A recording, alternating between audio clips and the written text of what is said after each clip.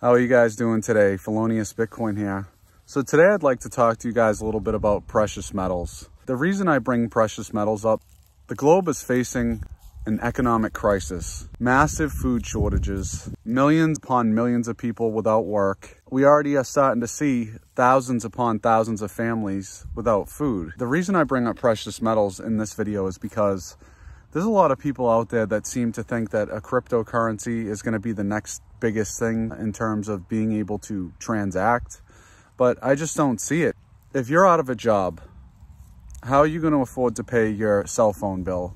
How are you going to afford to pay your internet or power bill, let alone your mortgage or anything else that you have going on? That's the point that I'm trying to make, is that you can't trust in some sort of cryptographic hashing algorithm to save you. We have so many people that are so brainwashed to think that this is the next hottest thing. That's where all the money's going to go, and I'm going to chase the money. And that's a losing man's game. You might have Bitcoin in a wallet somewhere, but is that guaranteed tomorrow if you can't pay your cell phone bill or if the lights go out? Think about it.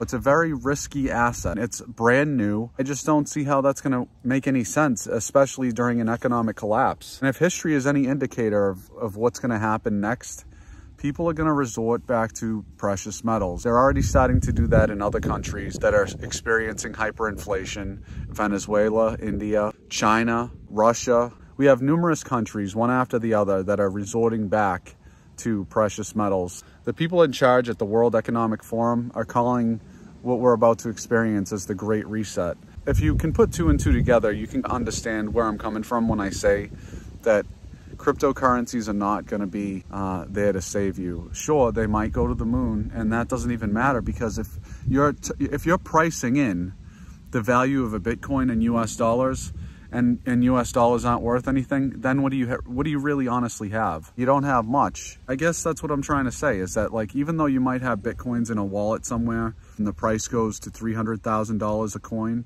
what are you really able to do with that cryptocurrency if nobody can accept it because nobody has the means to transact, be it power or internet? That's the point I'm trying to make here, guys, is that you don't want to put all your eggs into that one basket, so to speak, because you're going to lose. It's obvious to me. I used to be one of the biggest crypto enthusiasts. I used to be a big Bitcoin miner from the early days, okay? I was one of the biggest believers you could ever meet when it came to cryptocurrencies and Bitcoin. With the situation that we're presented with today, I just don't see that being the case. Maybe after the economic collapse takes place, long after the economic collapse takes place, that might be the monetary system. Might. I'm not saying that it will be, but I'm also not saying that it won't be. I guess the point of today's video is that I want you guys to be cautious where you put your money, because there's so much risk out there right now, and I don't think it's a risk that people should be willing to take, not at a time like this. If I was you, I would be trying to take the least amount of risk as possible. And with that being said, I think the safest place to be is in precious metals, gold and silver. They have a 6,000 plus year history as our monetary basis for humanity, and they haven't let us down yet. If you're looking for stability, that's where you're going to find it, is in the precious metals. Cryptocurrencies, Bitcoin, they're convenient, they're fast, relatively. 2 hours later. The problem with that is you're also at the mercy of the miners to process your transactions. If they don't want to accept your transactions because they don't like the fee that you're paying for the transaction, then they don't have to accept it. It's not a sovereign currency, so if somebody steals your Bitcoin out of your wallet, which has happened numerous times over and over again, then it's highly unlikely that any government is going to look into it and try to help you out to get your lost funds back. If you haven't figured out by now that the government's not there to help you with anything, then I don't know what to say, because it's kind of obvious at this point what their intentions are. And I think their intentions are to follow through with this great reset. There's going to be a lot of people that suffer. I'm kind of sad just thinking about it, because there's going to be millions upon millions of people that die, at least. I mean, if not billions of people that die, not only because they can't afford a place to live, but because of the food shortages. That's the number one issue here right now is food shortages. But how are you going to buy your food? You know what I mean? People need to have some sort of confidence in whatever it is that you're trying to transact with. And a lot of people don't know what Bitcoin is. A lot of people don't bother with it. So you can't really push people to accept it. You know, you can't push people to accept something that they don't have an understanding of. As far as like the Great Reset goes, I think that it's going to be a voluntary basis where people are going to find fundamental underlying value in the assets that you transact with. And so far, history has shown humanity that only gold and silver can be trusted as the monetary instrument of choice. I'd like to tell you guys about why I came down to Texas. I came down here so that I could start a farm. Vegetables, cows, or eggs, just to be more self-sufficient so that way I don't have to rely on a grocery store, on other people. So that's something that I advocate for you guys to do. And I mean, if you guys think I'm giving bad advice, then please unsubscribe to my channel right now, because I don't know how else to put it, but I'm here to help people the best that I know how. And I think that begins with spreading accurate and knowledgeable information. If I'm being completely honest, YouTube isn't the best place to do that because they censor a lot of stuff that people talk about. What's really unfortunate is there's a lot of people out there that still have no idea about what's going on. They still think that their government and the people in charge have their best interests. But I know that it's videos like this that make it more and more apparent to people, and it makes people wake up every single day to what's really happening. That's why I love doing what I do, because I know that somebody out there, even if it's one person a day, one person at a time, is making a difference, and that's all that matters. Because with one person spreading information, it spreads to 2 people, and then 2 people spread it to 6 people. It's contagious, kind of like this infection, except not as deadly. I guess my purpose is to take part in a global awakening where people have an understanding of what really matters in life. I hope that you'll take that journey with me, and to spread this message that people should try to be as self-reliant as possible. If you're not as self-sufficient as possible, you're at a disadvantage in many ways, because you're gonna have to be reliant on somebody else. And the more reliant you are on somebody else, you're skimping on the quality of whatever product you're going after. You're skimping on the quantity of the product that you're going after.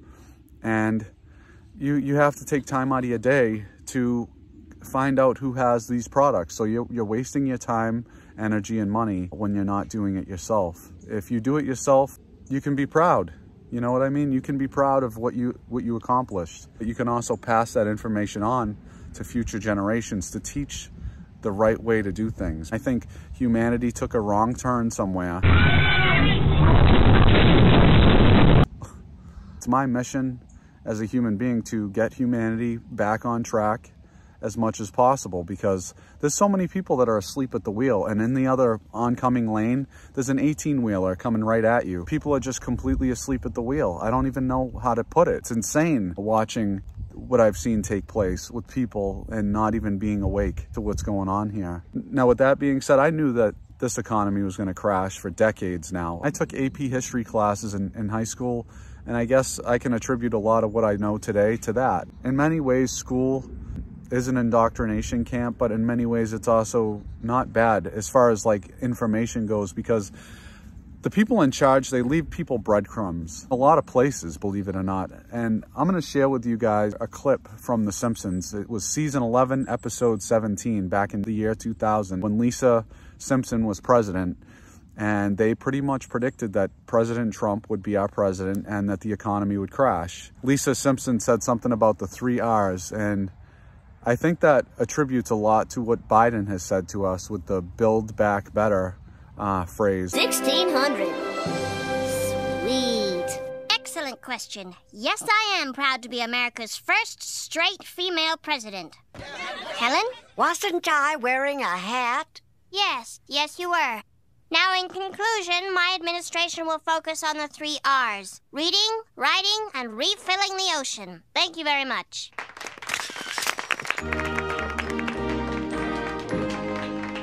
As you know, we've inherited quite a budget crunch from President Trump. How bad is it, Secretary Van Houten? We're broke. The country is broke? How can that be? Well, remember when the last administration decided to invest in our nation's children? Big mistake. The Balanced Breakfast program just created a generation of ultra-strong super criminals. And midnight basketball taught them to function without sleep. What about my pledge to build the world's largest bookmobile? Isn't there any money left for that? No, and we borrowed from every country in the world. It kind of raises some questions in my mind, like how did they know that all this was going to happen. What can you do as a person to prepare for it? If you are willing to recognize the signs, and as conspiracy theory oriented as they may seem, they're really not, because look at what the situation going on around you. When you hear somebody is a conspiracy theorist, I would take them very seriously and hear what they have to say, because it's been proven more than once that I'm a former conspiracy theorist as these things start coming true. When I started stockpiling my food years and years ago, MREs and whatnot. Now people are asking me for my advice. What do you suggest? What would you do? I tell people the same thing. You know what I mean? You should prepare the best that you can. At the end of the day, the best thing that you can possibly do is educate yourself. Educate yourself, and don't take my word for it. You're going to hear this from other people as well, and that's the best advice that anybody can give you, is don't take any one person's advice. Look into things for yourself and find out accurate information, and that's the best way you can do it. And how you do that is you cross-reference your resources. That way you can make sense of this crazy world that we live in today to get to the bottom of the truth. I gotta get out of here. I got a lot of work to do. This farm isn't gonna take care of itself, and yeah, I hope you guys enjoy my content. If you can, please leave a like on today's video. Please comment down in the comment section, and subscribe to the channel if you haven't already. I would very much appreciate it. You guys make my channel possible, and without you, none of this would exist. So I want to say thank you to everybody out there for tuning in, and yeah, I'll talk to you guys soon. Take care.